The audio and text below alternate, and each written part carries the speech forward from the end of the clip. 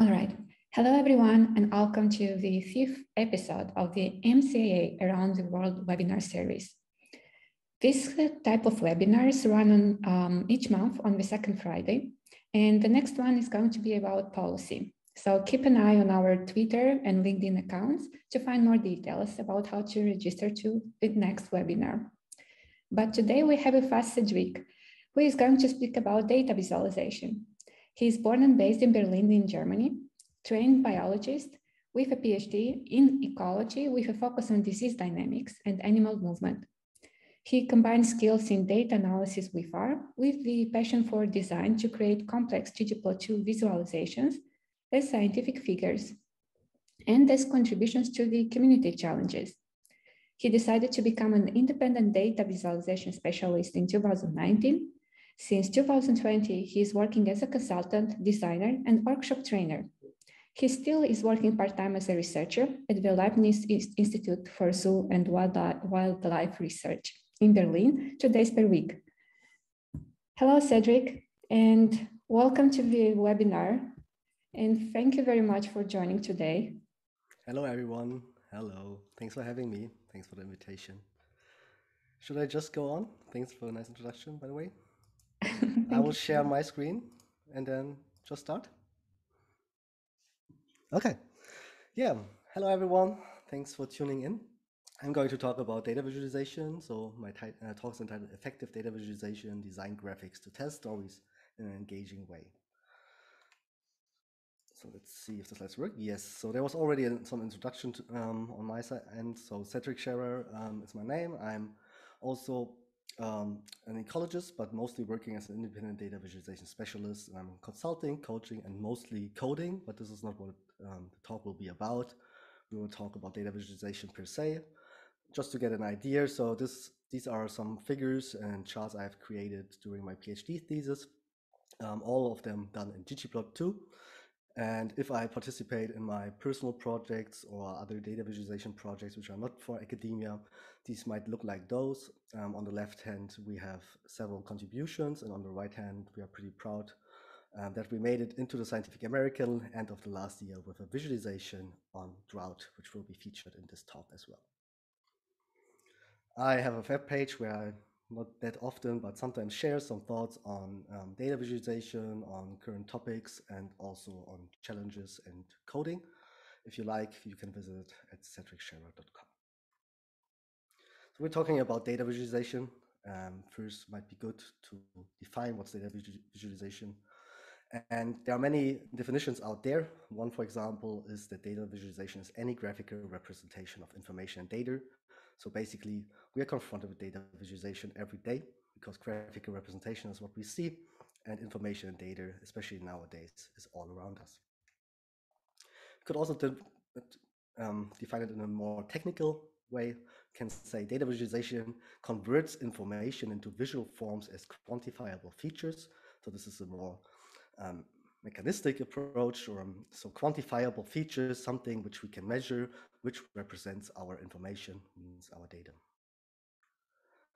I like to phrase it in that way, that we put the aim of data visualization more into focus. So in the best case, data visualization helps to amplify cognition, gain insights, discover, explain, and make decisions. So there are multiple use cases for data visualization. But what's definitely also the case is that data visualization involves both art and science. So you need to kind of like be aware of design principles. You maybe want to make it to be effective and engaging, so maybe also aesthetically pleasing.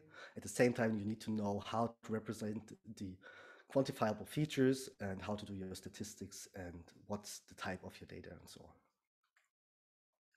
So data visualization could look like this. Come with these good old school office Excel graphs, pie charts, 3D, bar charts in 3D, colorful. You could also think of data visualization like that. I think most talks feature this graphic by Charles Minard, which is one very famous graphic, which is actually just part of a panel of two maps, which show the progress of troops. So in brownish color, the number of troops, the width of the brown color bars is the number of soldiers going towards their they're aiming location, and black is going back. So here in that case, in the upper one, it's the troops of Hannibal, and in the lower one, the Napoleon map, which became very famous and is considered often as the best statistical graphic ever, because it's encoding many things at once. It's encoding the spatial position, the number of soldiers, and the width of these bars. It's also encoding the temperature below that, and it's also encoding time. Another famous one I want to mention is the Rose diagram by Florence Nightingale, which shows the causes of mortality in the army. And here she wanted to highlight that most of the deaths can be prevented by um, preventing diseases in the soldiers, not so much by fighting deaths, but more deaths are coming from diseases. And on the right hand, you see that the blue bars are or slices are very long. And on the left hand, they are getting smaller over time. And it's the influence of health therapies. So I like to think about what makes it a good data visualization. We learn from other graphics, so such like these old ones, these classical examples, or also more recent ones.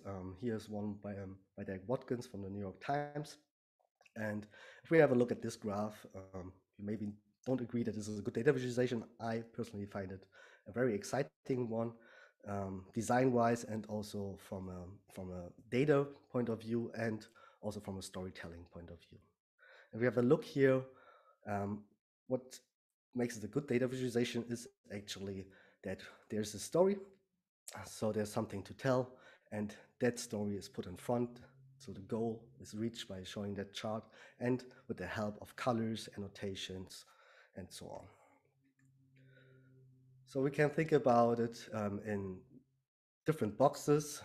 There are many classifications on that. I like to go with this one. So first, it's important that the information is there, so the data level, the integrity of the data, and that we have something to tell, so the story and the interestingness of this data. Then we want to reach a goal, so the usefulness of the visualization per se. And in the end, we should take care of the visual form, so we could also say the beauty or the design. So here there are rules that we need to apply that people can easily read and interpret our chart, but also just aesthetically that they find it pleasing and attractive. These four categories come from this visualization by Information is Beautiful, David McCandless. If you want to have a closer look, it's linked here. Let's start with this first part, which is information. Understand your data and be accurate. I don't want to spend too many words on that. Just two learnings from this great book, Avoiding Data Pitfalls by Ben Jones. So the first one is our data is never a perfect reflection of the real world. It sounds obvious, it is maybe also obvious, but you always need to remind yourself. I trapped in that, I think everyone trapped into that pitfall already, that we just get lost in our data and we just think whatever we see here is actually the case. But to remind you, this is only a subset. So in that case, I just tweeted about it a few minutes ago.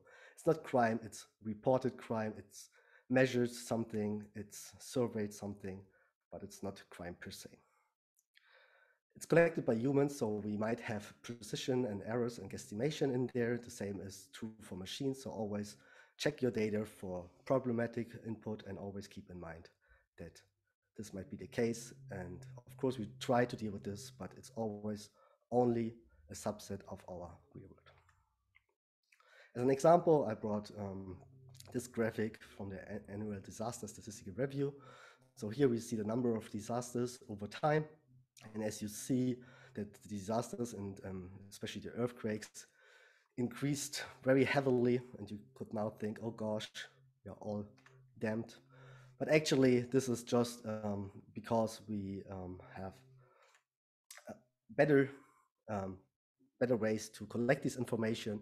So it's more a reported disaster increase and not a disasters per se. So it's very likely that it's just by an improvement in information access and not actually an increasing number of earthquakes and so on. The second learning is that the best use of data is to teach us what isn't true. So it's always easy to like find something, what you think you want to show with your data. So you go hunting in your data and you will likely filter your data to something which supports your claim. But it might be better to search for something which you want to falsify. So it's better to state a falsifiable universal statement, something like all swans are white, and you're searching for the black one.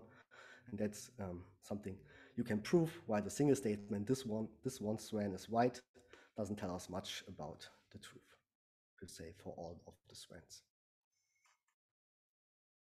The next part is the story. So we want to be clear about the message of our visualization, or in that case, if you're designing it, your visualization, which means when we design this graphic, we should always keep in mind what we want to tell. We are here to talk about graphics which are presented to some audience, not for internal use for detecting patterns, but we want to tell something, we want to convince somebody, we want to make somebody listen or to make decisions based on our graphics. So there should be something which we want to show this audience. And the first good questions is who is actually my audience? Because depending on that, you might use that chart or the other one. And that refers first to the story. So which story is actually interesting for my audience? The story might be different if it's for some very specific group, let's say a group of scientists which are trained in a specific field, or if it's for the general public or laypersons. Then you should always keep in mind that not all the details might be relevant to your audience. So carefully pick the ones that are relevant to include, and try to avoid to put all the information into one chart, because often it's overwhelming. You know your data very well, but that's not the case for the person looking just at the chart. Which variables are meaningful to them is another important factor. So it's maybe better to just show a rather intuitive metric than showing some abstract index or calculated summary statistics. And if so, then keep in mind, is it something the audience should know, or might it be better to explain it carefully? And then, of course, it's also important how they encounter the visualization, because depending on that, you might add some annotation if it's a static graphic which you share on social media or put on a web page, or if it's in a presentation, if you're talking about it, you might not need any annotation, which the people can't read anyway, but you will explain it step by step, and thus reveal it also step by step, and you can explain it. Otherwise, you might take care of different font sizes depending on which medium people consume it. And in the end, I hate to say it, but sometimes you may not even need a visualization. So keep in mind also if it's really needed to draw something which is actually only includes two numbers, which are actually quite the same or something like that. So one example I like to bring are these very famous warming stripes. I assume most of the people in the room will know it, by Ed Hawkins. So these show the increase of temperature over time.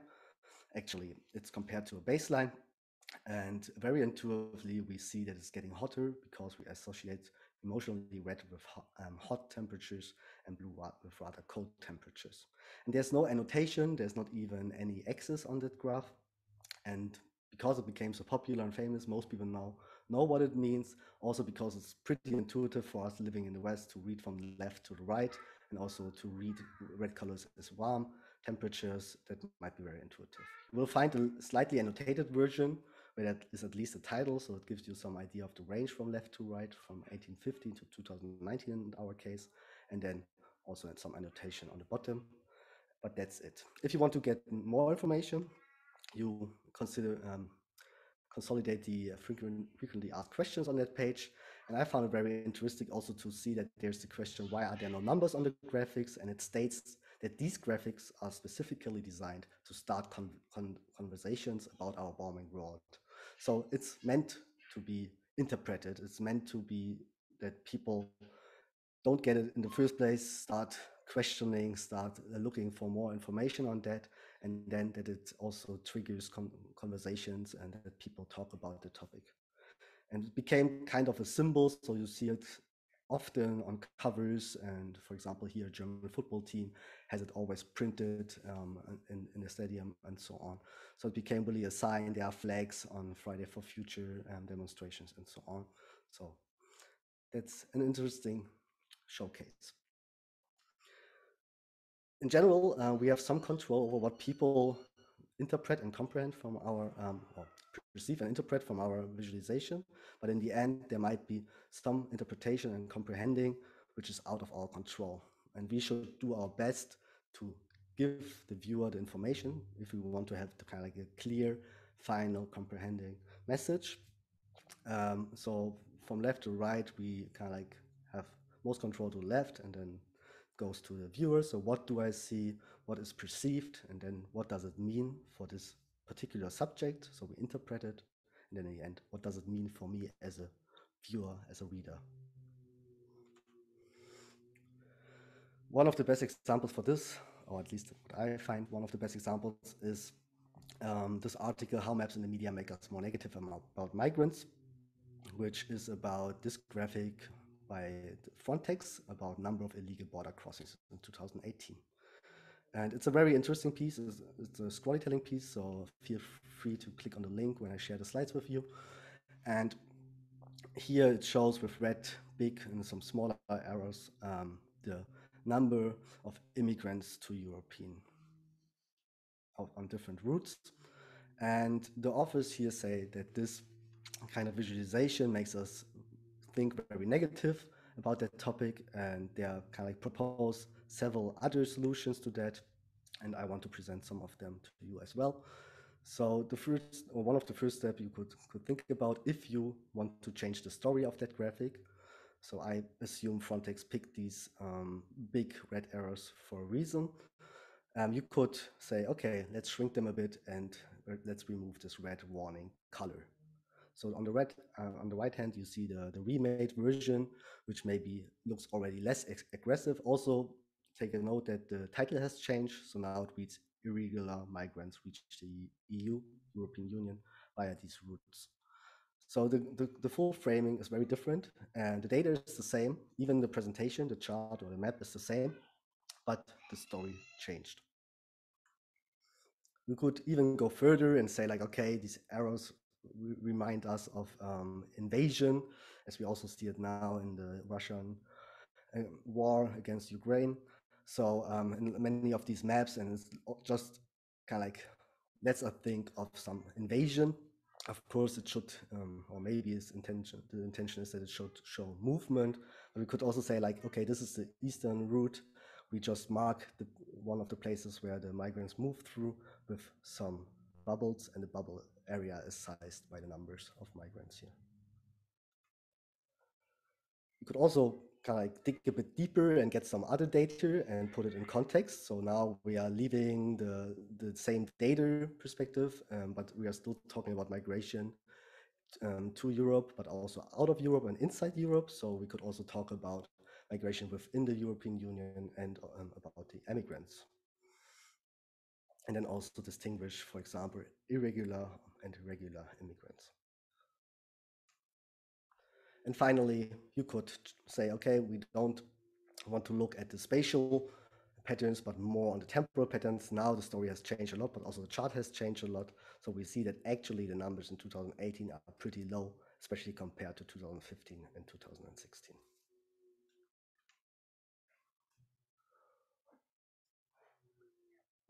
With that, we come to our goal, and we already touched up on this topic in the previous example. So it's about chart selection. You have seen different charts here. We have seen charts with arrows on top. We have seen bubble charts. We also have seen bar charts.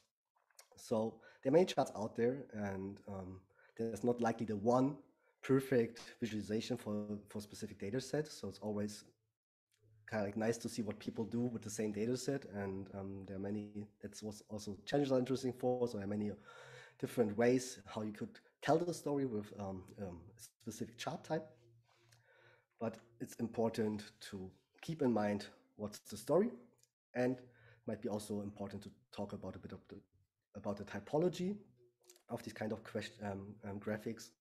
So in the first step, as proposed by, for example, Capone and Hilden in their book from 2020, Is the information conceptual or measurable?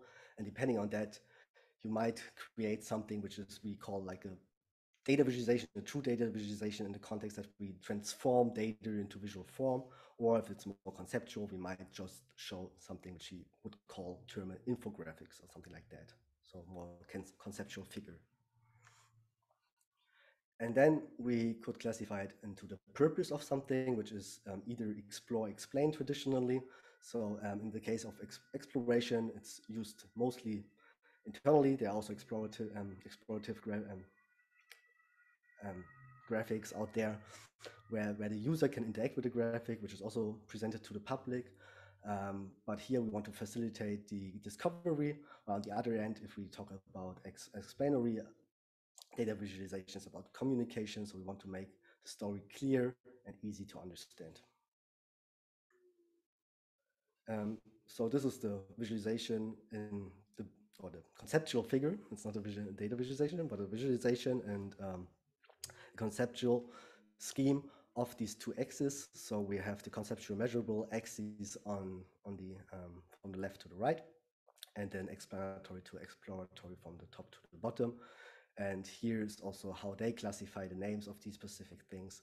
I don't think there are strict borders to that. So what's considered data visualization, what's considered information graphics, and what's considered a conceptual figure, for example, might shift depending on who you ask.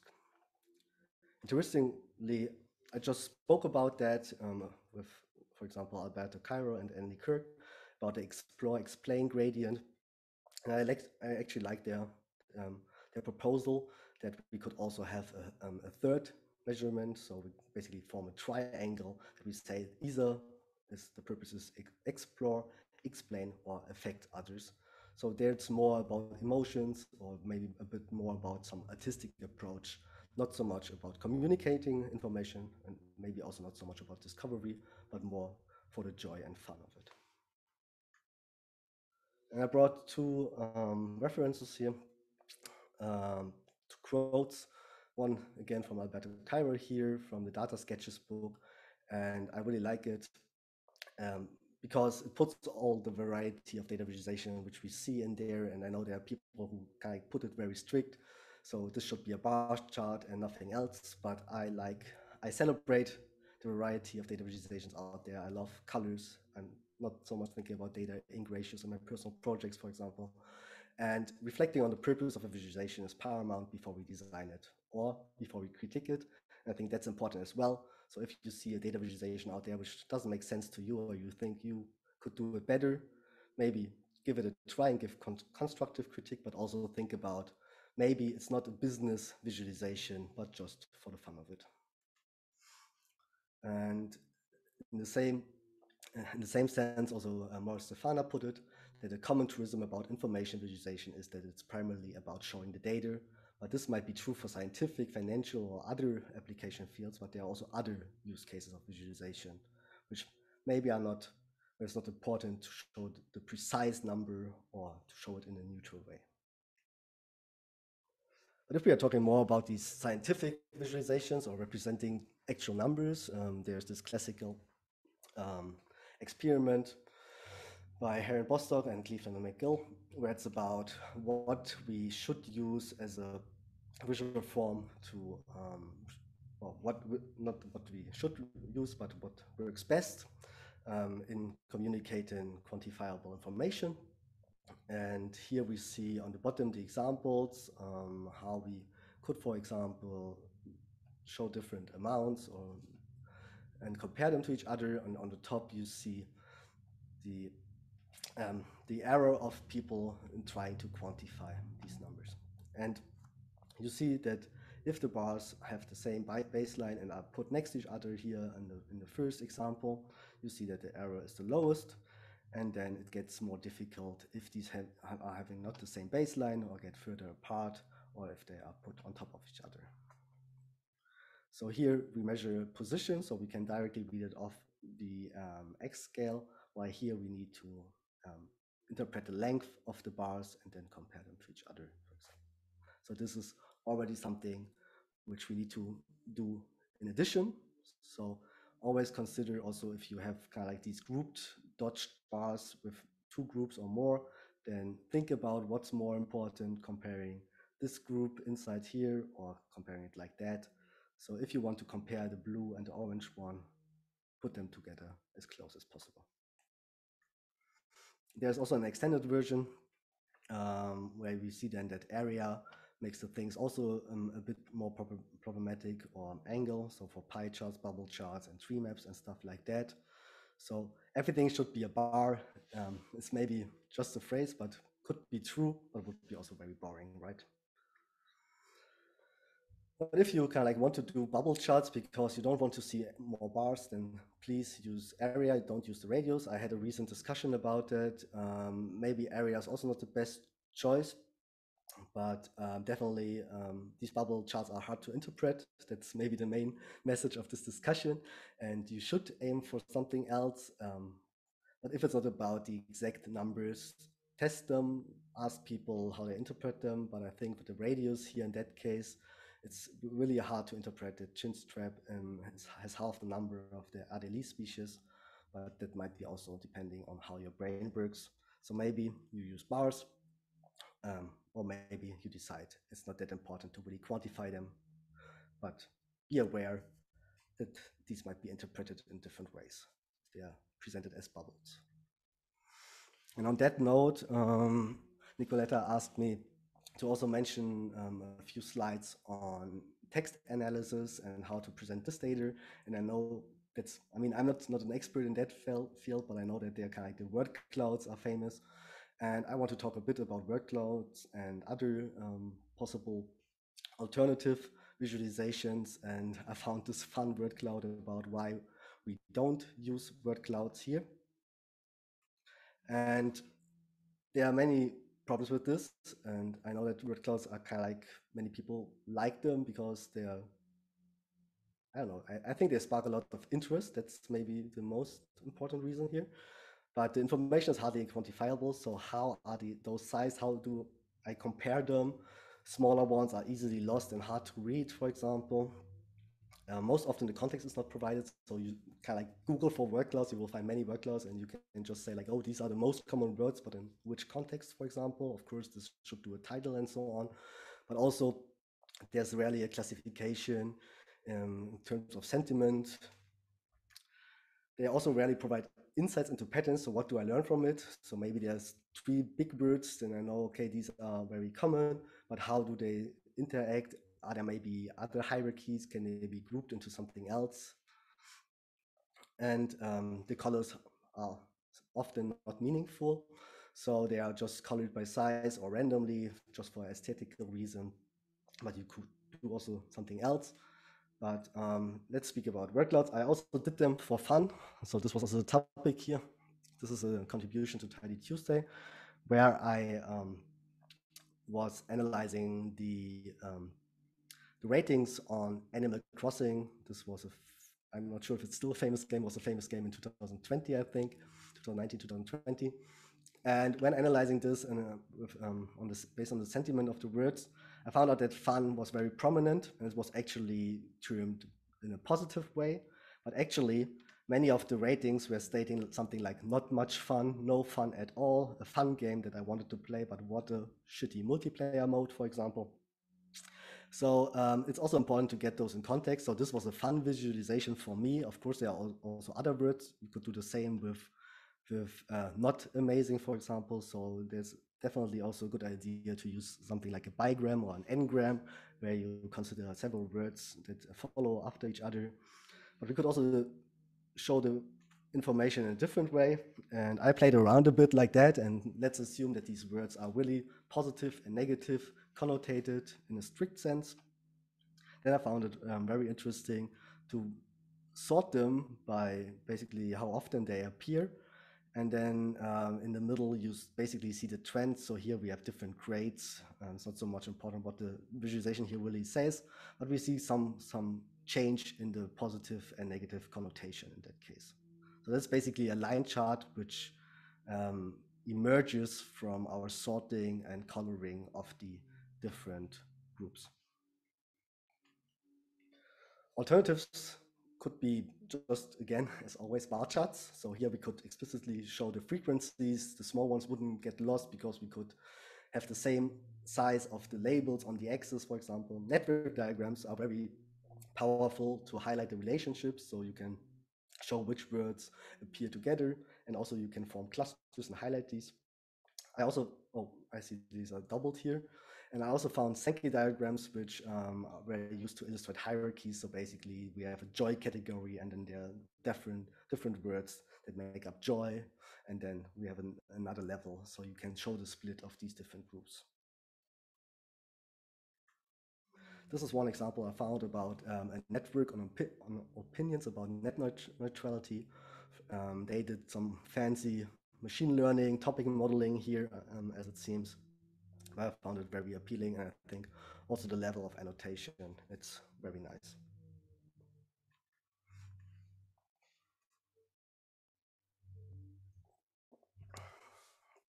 Still more in a scientific and business context, I think it's also a good idea to reconsider graphics which have been proven not ideal for some use cases. And this paper by Tracy Weisgerber and colleagues from 2015, it's a very nice example. I also like to show, in case that people need to argue with a reviewer, for example, why they have used not the standard bar graph with an error bar on top. And here's the problem of these bars. Bar plots, some people call them, or dynamite plots. These are actually showing the summary of some distribution, and the distribution of the black and white might look like in the panel B, but you could also come up with multiple distributions which would form the same bar, exact same bar, but would end up in different interpretation if you compare the groups statistically. It's not only about the distribution, but also, of course, about the number of samples in each of these bars. And then you could still show the summary statistics, so you could add some marker which shows the mean value in that case. You could, of course, also put the error bars next to it. So we would still have the same information as in the bars, but additional information on the sample size and the distribution. If you have paired measurements, it's even more interesting to not show them as bars, but as slopes here. So basically we draw the distribution and we connect the pairs of it, so the measurement before and after something, and then we might reveal some other patterns than just saying this is the after measurement is higher than the other one on average.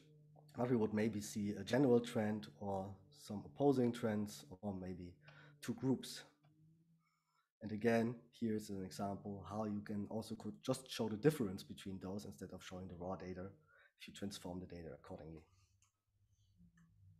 And again, you could also show the summary slope on top of that, as I have also done last year for one contribution to the 30-day chart challenge, which is also currently running, here comparing different countries and their urban population over time. And in general, I like to play around with maybe more unusual combinations. And I also like very much the idea of hybrid graphs, so putting together several of those. So I'm totally liking box plots with raw data plotted on top. Or for example, I'm a big fan of these interval strips, which show basically where most of the data falls. And here I combined them with a dot plot. So you can explicitly see the number and how the sample size differs between countries here, but also the full range, and directly see where the data falls. Another example of encoding multiple dimensions into one chart is something we call a dumbbell chart. So we can connect the dots, and actually sometimes we have here in that case 3 dots. So this is a work I did for a client for the Afro Census 2020, Citizens for Europe, and each one teach one. And here we encode the feedback from a survey, and with the size we encode the sample size. Then we have direct labels what exactly these dots mean, and then we also have two groups if they are privileged or non-privileged. And now if you're thinking about how can I find some inspiration, how can I even know what's out there beyond a pie chart and a bar chart and line chart and so on, there are multiple chart selection helpers out there. I like these three for as an example. So data to this is great. You have these kind of decision tree you can go through, which hopefully works in most of the cases, but also the database project, for example, gives you kind of like a large variety of different chart types, and the visualization universe also groups them somehow by popularity. And so if you can either go for the very popular ones, or if you want to be edgy, you go for the least popular ones. One use case I want to show is the small approach of small multiples, which is not per se a chart type, but the same chart in multiple versions. So one example I brought here was a makeover I did with a colleague together. And here's the original graphic where we kind of like see at least a pattern, but it's hard to focus on one of the lines. I don't actually know what's the story here. So I made several makeovers and one was a small multiple. So let's assume all of them are equally important. I thought it might be nicer to have a look at them in separation.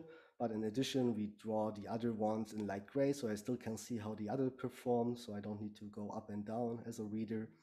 And I also marked the area above or below. You could even color encode those. The color encoding here might be not worth it. This was just to match the original visualization.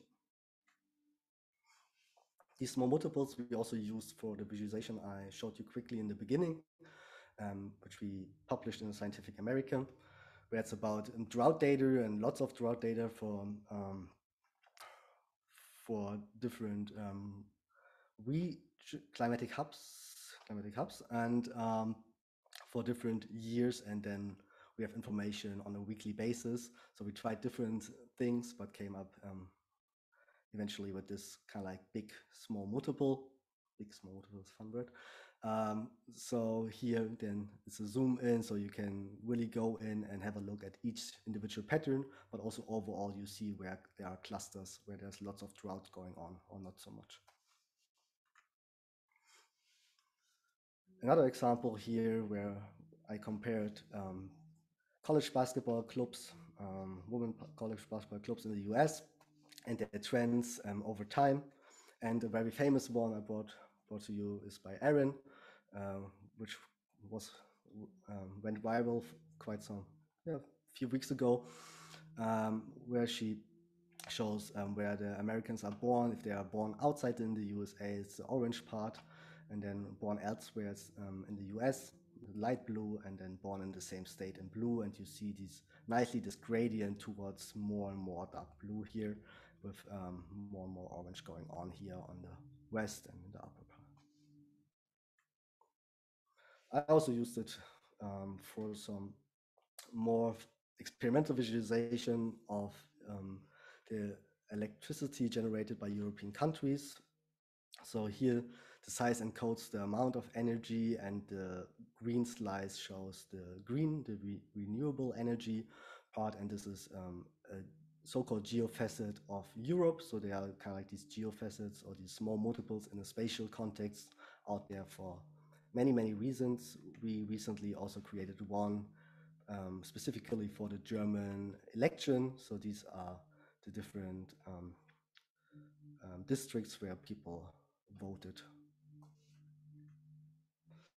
Okay, and the final bit. And I guess the largest one is on the visual form. So about design rules, data visualization principles, and as requested, quite some bit on colors. Let's see, let's get zoom out of the way. Okay. So let's start with some examples how you might increase the readability of your chart. So let's assume the most common use case of a bar chart. So this is showing weekend gross in American dollars for 5 chosen movies here, blockbusters. And the first thing you could do is order your data, order the bars by whatever metric you have, or not only the bars, your box plots, even your raw data points, which show a distribution. which makes it easier, of course, to interpret the ranking. Only do that, of course, if there's no intrinsic order here. So it might be not that useful if you sort them by value if it's about a time series, but in case you have categorical data without an intrinsic order, this is often helpful.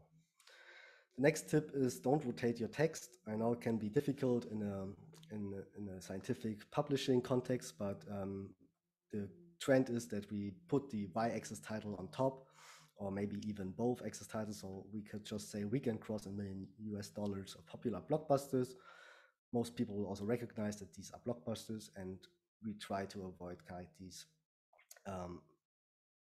rotated axis text here, so people don't need to tilt their head when they want to read it. So you could go for a bigger graphic, a bigger font size, or maybe a line break. Or you could also flip your chart and then put it on the y-axis. So this is a very neat trick if you have very long labels. Some people like it, some don't, but you could also add direct labels here. So if it's really about the exact numbers, you could put them next to the bars, which also highlights basically the end. So I can go here. Some people then keep the axis, for example, in the grid line. Some people don't like it because they say it's double information and it's useless if I have the exact numbers here. I tend to agree with them sometimes, but I also like to have grid lines nevertheless. I think you will also see an example later. But that's definitely something you can consider. And then if you want to use colors, I just colored them here according to my theme. Of course, they could be all gray, but maybe if you want to really tell a story, you could use colors and annotations to make people focus on maybe the Star Wars movie here, which has the highest weekend gross in our example, or maybe on another one, which your article is about or whatever, and which context you're using this visualization. And I asked around on Twitter about some examples about the power of annotations, and I got, for example, this one by Neil Richards, and I like it a lot. So this is the unannotated version about the rise and fall of the name Neil in the USA. Of course, you see the pattern, but you kind of like would ask yourself, why did it peak? Why did it peak again? And why did it drop afterwards? And if you kind of like add some annotation here, it kind of like gives you lots of insights, what's going on, and suddenly the graph makes much more sense. And it's not just purely information of the rise and fall, but also why and the story. So we reach the goal way better. And this is nothing new. So this is also a very famous and quite old example of a data visualization. I think also considered as one of the first by William Playfair. And he already used lots of annotation here to, first of all, highlight the areas, but also if you take a close look, he highlighted the different lines and even twice, so you can easily follow them. More recently, John Byrne Murdoch was and is unfortunately still presenting lots of graphs with many annotations on the COVID pandemic. So these are just two examples from him, this heavily annotated one from the very beginning of the pandemic, and on the right end, a more recent one on the vaccination and how we hopefully get out of it, of this pandemic. And in an interview, he said that text and other annotations add an enormous value for non-chart people. And so that's one of the first thing they are going to add as an additional information. So people who see it directly get the story, but also if it's getting reshared, get out of the context of the article, that it can tell the story on its own, basically. Another example people pointed me to is this one about the gun sellings in the US. And also here again, just the line would maybe give you an idea, but not kind of like the story, what's going on, and maybe also might look a bit less interesting. And another one, this is one of my examples. So when I hit the 10,000 followers on Twitter, I decided to kind of like try a connected scatter plot. So here time is encoded with color, and we have the impressions on the x-axis and the followers on the y-axis. And actually here I also decided to annotate these events to kind of like highlight why there was a recent peak, for example, or maybe also not highlight why there was a drop. So I'm going to check the chat. There's something. Okay, I'm going to address that later.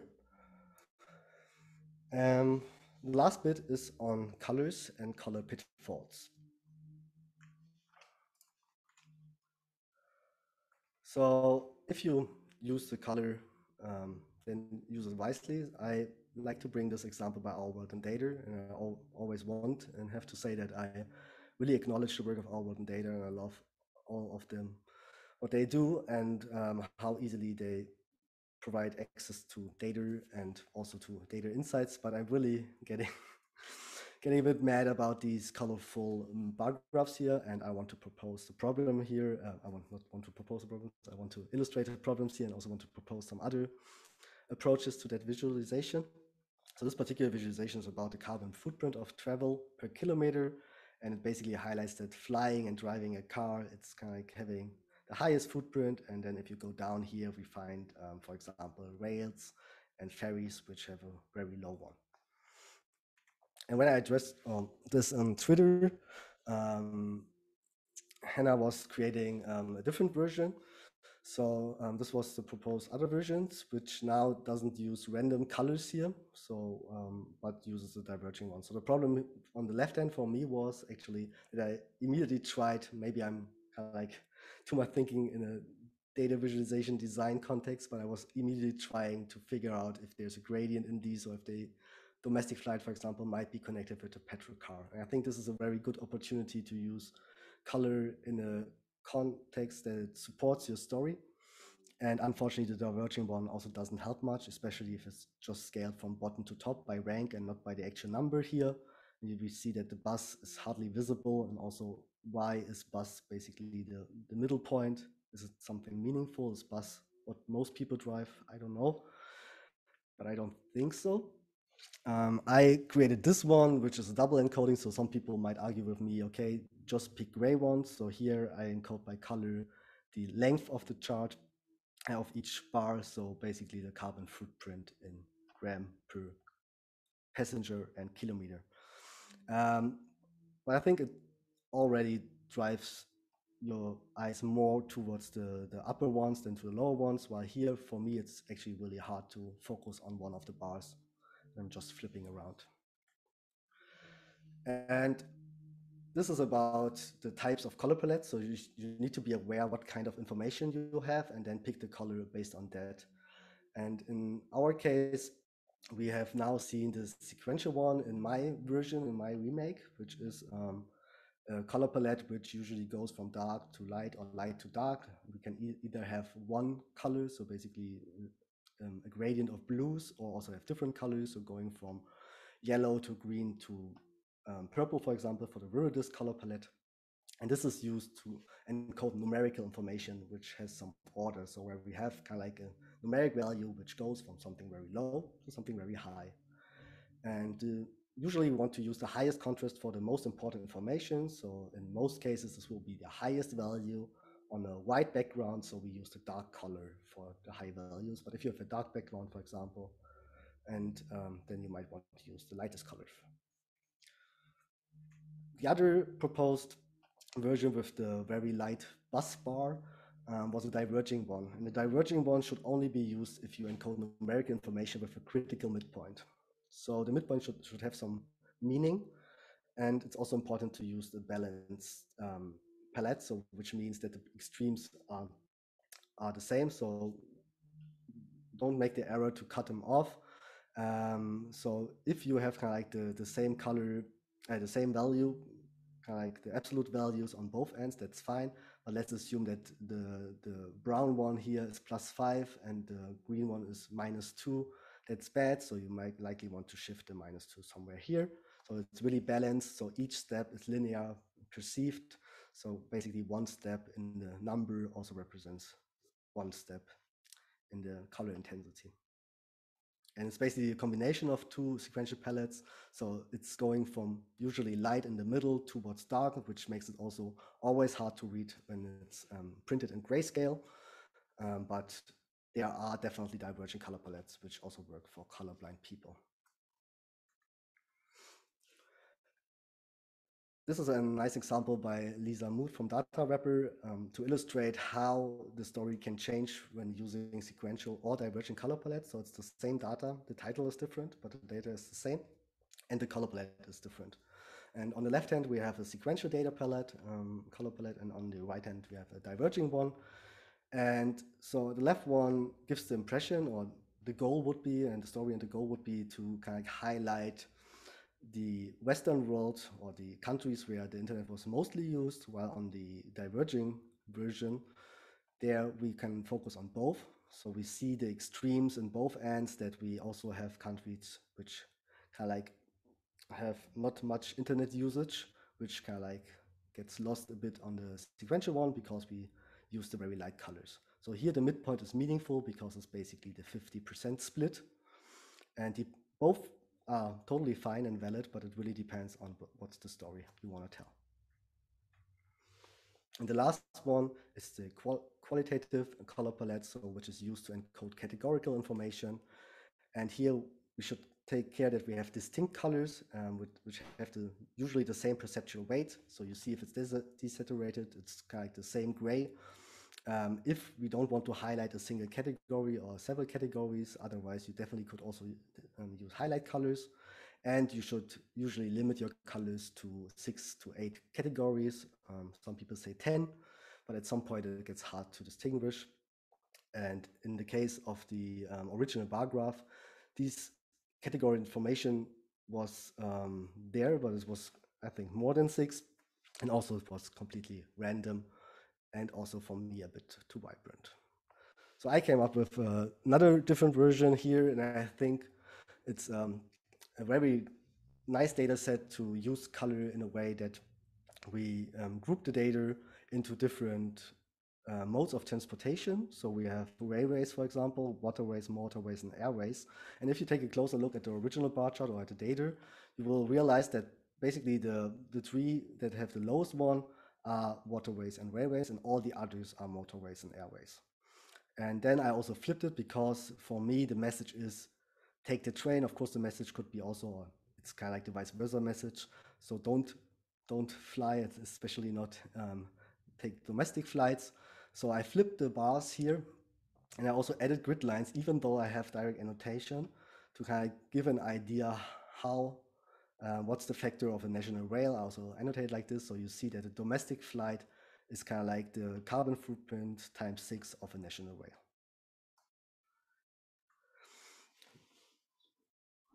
If you use these color palettes, so I pick them by hand, but also if you use color palettes which are out there are definitely also some out there which are well designed and are kind of colorblind safe. But in general, the suggestion is to test them. So here I'm illustrating a tool I'm using. There are many tools like these out there, where you just get a window which you pop on top of it. And here you can see that the colors likely work. Also, we can see that these colors are more extreme than these, so they definitely have not the same perceptual weight, but that's what's on purpose because I wanted to focus on the first 3 bars here. So how to pick colors? There's a great tool I'm often using, which is the RIS palette by Elijah Meeks and Susie Liu. And here you can put in your hex colors or even RGB or HSL encoded colors, and then you can also simulate different types of color blindness and check your if the colors work.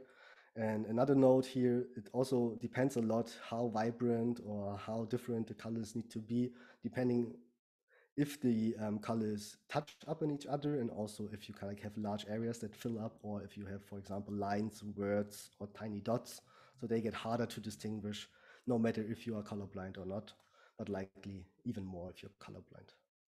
You can also have a look in grayscale, so that's what I meant. 2 colors here are darker than the other 2, but that was on purpose in my case. But you see that these colors are almost the same and these colors are almost the same, which means it will not work when it's printed, but it gives the focus on 2 out of 4 groups here. And if you like, you can also play around directly in the tool with the background color and the font color, so you can quickly change it and also see if it works on a darker background. So here, for example, the green might get problematic. Gives you also kind of a color report at the bottom, so where it kind of like says no color conflicts and also no color name conflicts. So if you need to kind of like to specify these in your alternative text to even increase your accessibility, or if you kind of like need to use them for a style guide, for example, you can also directly check that. Another tool I found very recently, thanks to Lisa again, is the APCA contrast calculator, which looks super futuristic. I love it. So this is about the contrast testing. So it's actually more about text, not so much about data visualization. But we have a lot of text, and especially if you use titles, annotation, access text, and so on.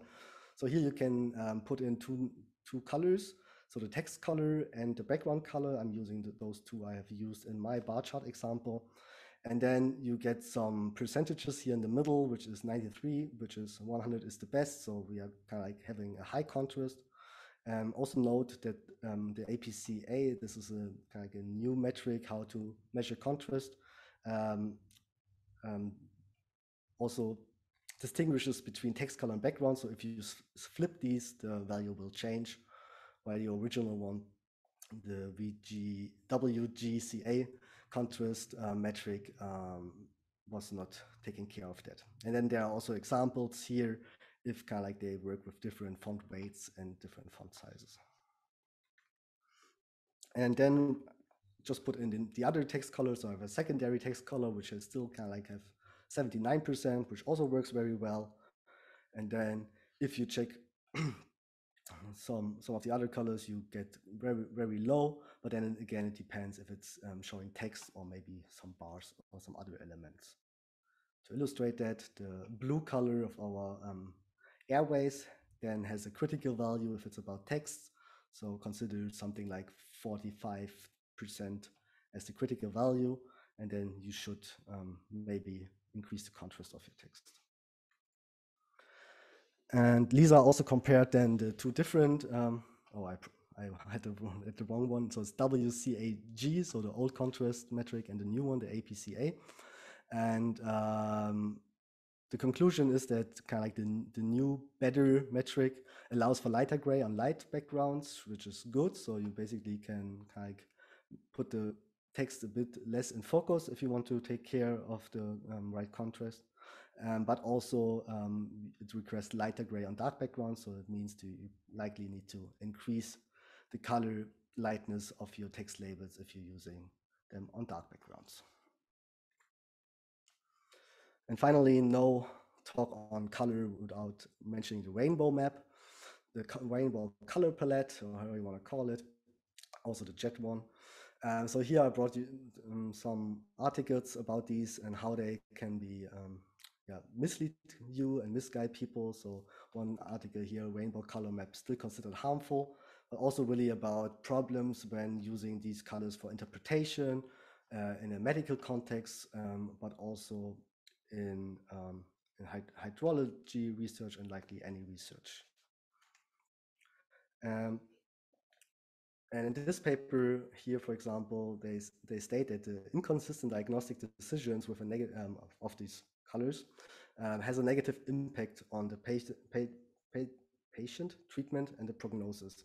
I went to a talk once, it's quite a while ago, but I really also talked about this, that actually it's not highlighting the areas which are of most interest.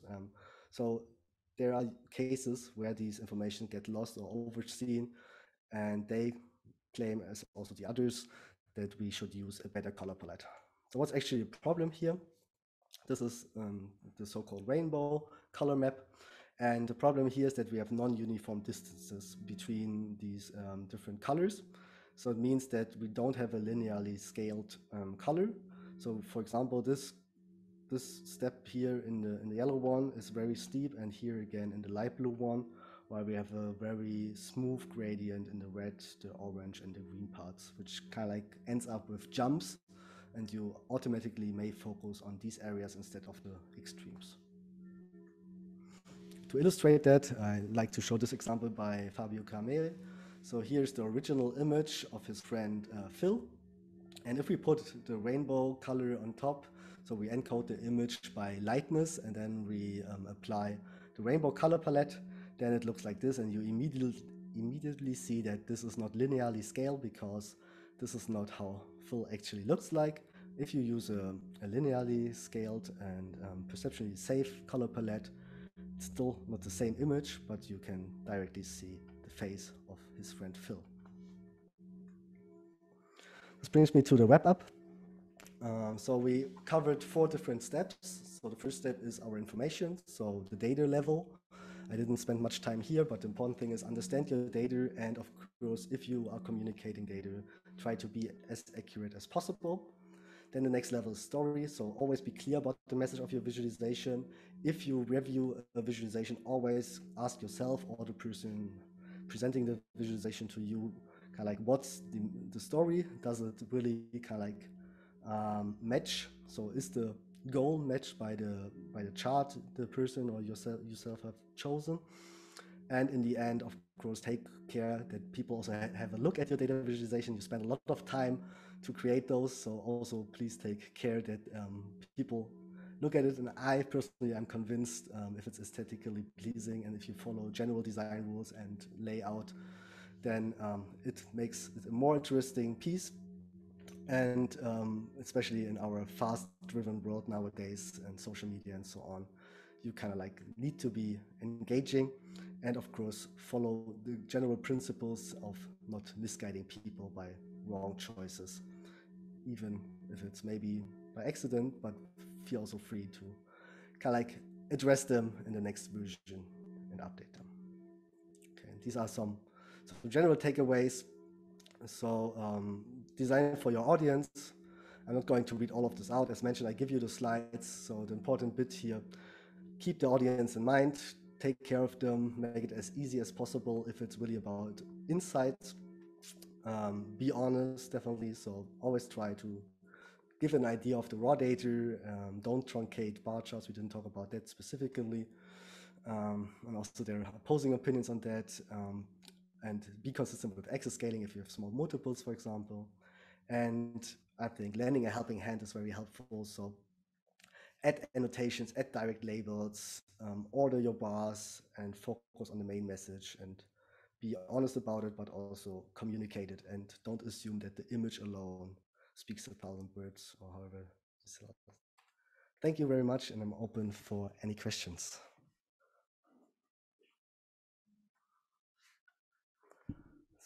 So let's have a look. There's some activity. Yes, thank you, Cédric. There are several, well, quite a lot of questions, and that's good. do you want to start? I mean, I think it's better if you can pick one where like you can go through them, or do you want to? Yeah, I definitely first have to read them out. Let me see. If someone wants to say it out loud, I think I can give. Yeah, I just start from the top, so then we will kind of like. So Christina, hi Christina, asked if we have the same variable measured, for example, fruit size, fruit mass, etc., that are repeating in more charts. I tend to sort those in the same order rather than by the value measured. What is your opinion and experience on that? Yeah, that's definitely a good approach. Hard to imagine now if they really kind of like are very different. I assume that maybe they follow kind of like the same or the opposite direction, so then it might be not that difficult. But to kind of like compare, or not so much different if you sort them or not. The questions would be, what would be your initial sorting? That would be my first question. So the initial sorting might be the first variable you present, but maybe also the most important one. And I can think of a use case where I did it. So where I basically had a bar chart, which was sorted for the overall population and then subsets for different populations. And I definitely also kept the same order, also because then it clearly shows the differences. So in the context of kind of like aggregated information and then sub information, I find it very interesting because suddenly you see gaps in your ranking. If it's really about different variables, like you said, so fruit size and fruit mass, I guess they are correlated. Both valid, I think. I can't decide which is maybe better. If they're presented next to each other, I think keeping the same sorting makes a lot of sense. Okay.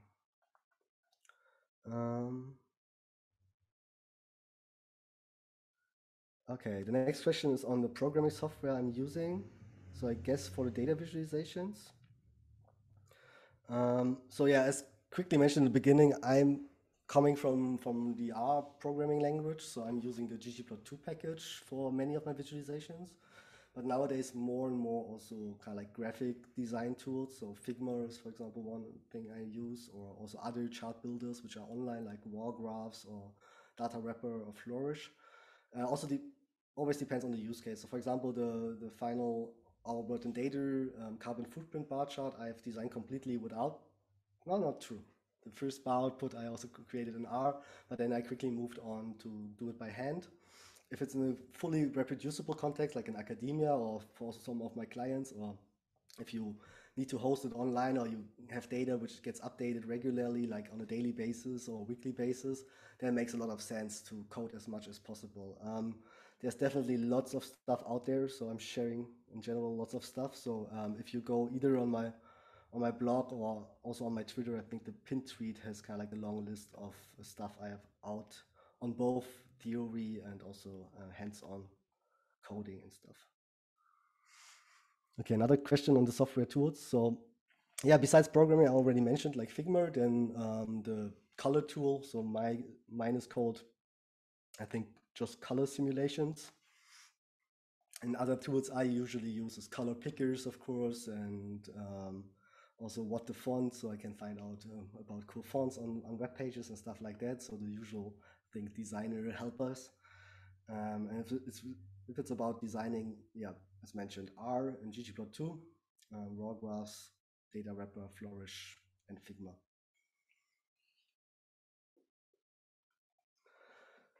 What's your take on combining two contradicting information on the same chart? For example, the cost and accuracy. One being higher has a negative perception, and vice versa.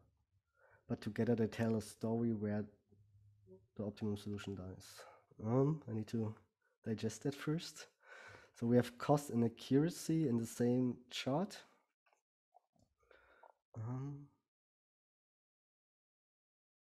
I'm not sure, maybe this addresses the word cloud and the text analysis.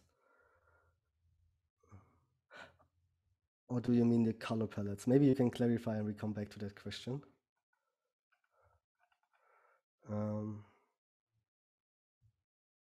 Yeah, I think the tool questions or another question on the tools and software. I hope this is addressed for beginners. So if it's really about design, Figma is free and R has definitely something to learn because you kind of like need to code, but I'm convinced that this is helpful now and also in the future, and it's fun most of the time. So it's also for free. Okay. So maybe Bengizo, maybe you can, I hope I pronounce it somehow correctly. Maybe you can specify it. What exactly you mean with the cost and the accuracy? So can't really say. Yeah, that's it, I think, for the questions for now. Yeah, maybe I can take the opportunity and ask also a question. Based on your experience, do you start with this data or do you have already the story in mind? And when it comes with data visualization part, or is it both at the same time?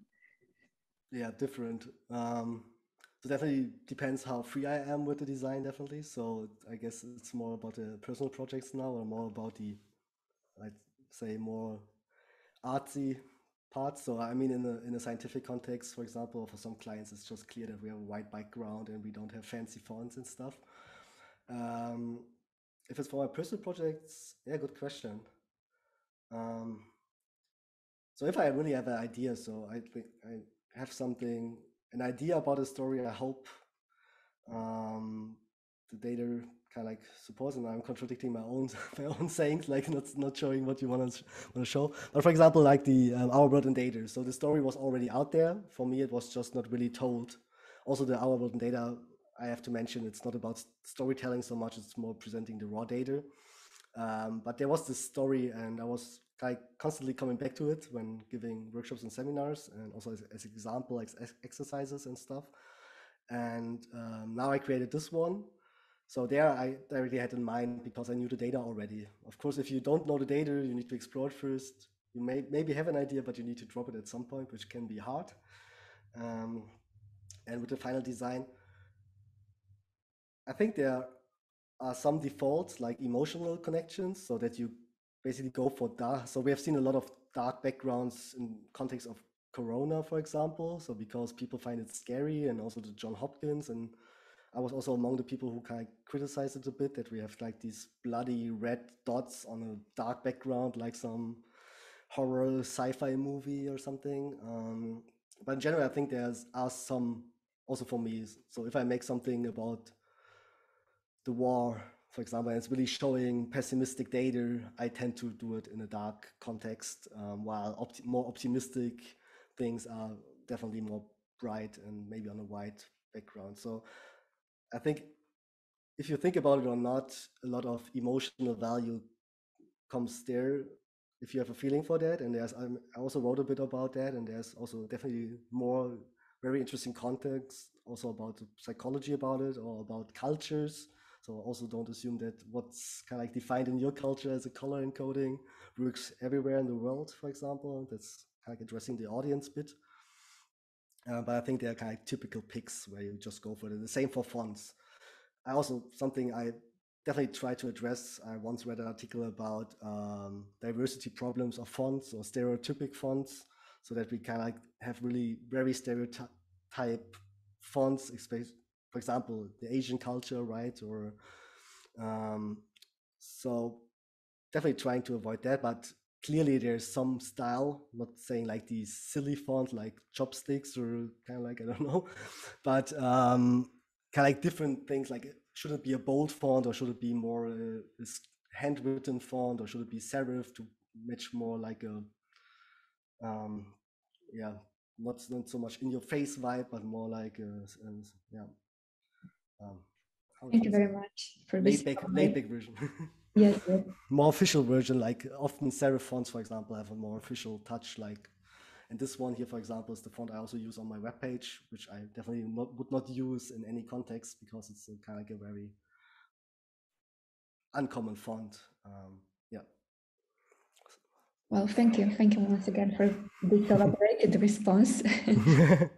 So there is more questions now. Yeah. Okay, the question is if I draft on paper my design ideas, or not. I would love to draw to draft more and to sketch more. Actually, I'm always trying to, but I rarely do. So I actually have a drawing background, kind of. So not really a trained one, but I enjoyed drawing a lot, and was also doing kind of a lot of drawing before my ecological studies. But usually I directly go to the computer because I need to explore the data. So it really depends. Sometimes there's this kind of like really design part of me. Like I have an idea, just like, okay, this might be a cool visualization without context, without the data. It's just like, wow, cool. These two triangles could form up something. So I just draw it to come back to the general style idea. But if I kind of like, if it's really involving data already, which is most often the case, I directly stick to the computer, because once I start exploring the data, I'm already inside my coding world, and then it's first hard to stop for me. And also, I mean, I'm coding ggplot pretty regularly, so it's also quite fast to make the first plots to explore the patterns. And often really those go hand by hand, because if I see like the distributions are very skewed, for example, I'm definitely picking a different route. Yeah, so most of the time I'm not drawing. Sometimes I'm really sketching. So especially if it's then for composing and layout, that's something different. So likely if I already have some ideas about a chart, or I already have created the charts, then I might draw them first, because it can be very time consuming to shift them around and try different setups when coding, purely coding. Yeah.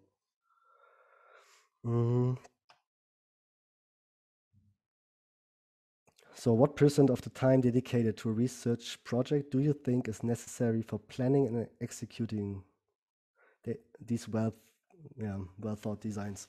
Yeah, interesting. I had just a talk about that with some colleague, where I was kind of like sharing that I'm kind of a bit sad about how much time went into all the other stuff, but not the design.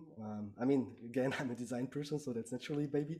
But I really think like, okay, so in ecology, sometimes you really spend years of collecting and analyzing and collecting more and analyzing again and so on. And then in the end, basically you have spent, I don't know, a few days on making the graphs. So not kind of like finding the data, the story. Okay, that's also part of the process as we have seen, but really in the design and consolidating also different ways of telling the story, like trying different charts and so on. I mean, I can just talk about my experience and what I see in the direct surroundings. So I'm not saying that everyone is just doing like, okay, I go for the one obvious chart and then that's it. But I really think that split should be a bit more data-vis. Or maybe I see also the trend that you just have persons for that who can, right, can tell you what maybe would work better, or who just take care of it. Because in that discussion, we also came to the point like, okay, what else should I do? I should kind of like collect the data, analyze the data, code, write, design, kind of sell myself on. So obviously in academia, that's also for me also a very crucial topic, like the assumption that one person does every part of this kind of like pipeline. So I think would be definitely cool if that's not in the hand of people who want to be scientists. And I also get totally if some people don't want to spend more on design because it's not what they are into. So I totally get if some people say like, you're crazy, you're spending so much time, but I think the best would be kind of just to team these people up. So you have the people who have something to tell, and you have the people who kind of know how to design it in a way that it tells a story and is engaging. So that would be my take here. Yeah, in terms of person, I think it's difficult, but I think it should be most often more than it actually is.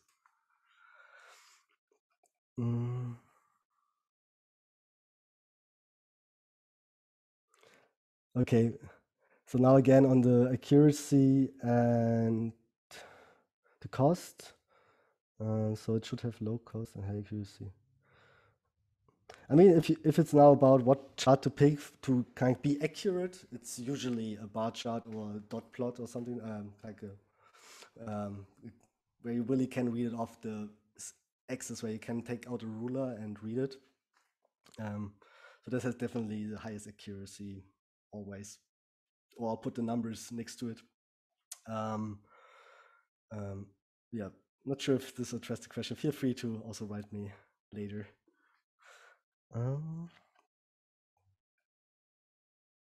Okay, some thoughts on workloads. Agree that they are not that informative, not more accurate, but maybe people like them because of their entertaining component, like a puzzle you have to discover the words, and it makes it somehow. Yeah, definitely. So workloads are definitely engaging, and we talked about engaging charts here, and I think workloads also have their place. I kind of like have a bit of a problem, and so I think they always should. Yeah, again, so the story and the goal is important. So if your story is these are the most common words, like these three you can directly read, and there are some others or many more others which are not so important, then workloads might be a very good pick. And at the same time, also it's kind of like an entertaining graph you want to present. I think you can use them definitely, but if it's about accuracy, so again, it's not saying that don't use ever word cloud. So this was just a fun word cloud I found by these people. I not often, but I get the requests kind of from time to time to create a word cloud, and I'm also having fun with these. I definitely think especially colors could make a difference here. So if you create those with a tool and you get random colors, maybe think about if you can basically create some hierarchy or some patterns, how you, doesn't need to be the sentiment, can be categories like we have seen before, railway and waterway related words, something like that, but that you kind of see, okay, that's interesting. And then there's more of a story than just like, here, these three words are very common. You could also write it in a sentence, right? Like the three most used words are. Okay. Good. I think there are no questions left in the chat. Thank you everyone for joining. Thank you, Cedric, so much. As someone wrote, indeed, it was a very fantastic seminar. Thank you very much. I felt a bit like I tripped from here and there, but kind of like, yeah. Was also some new content here for the first time for you. So I hope you enjoyed it. I'm going to share the slides. So I think they will be forwarded or placed somewhere where you can download them later. And if there are no more questions, not sure if you have more. Otherwise. Yeah, otherwise we can end.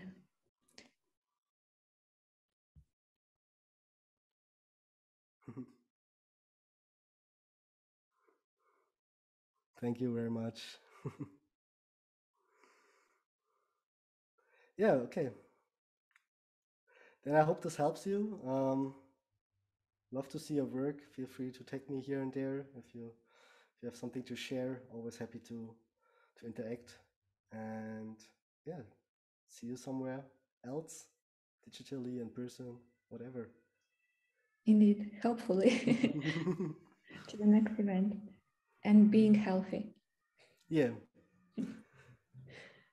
All right, so thank you very much, Cedric, and thank you also to everyone attending. Yeah, thank you very much. I stop sharing. Yeah. Bye-bye, everyone. Bye-bye. Thanks for joining.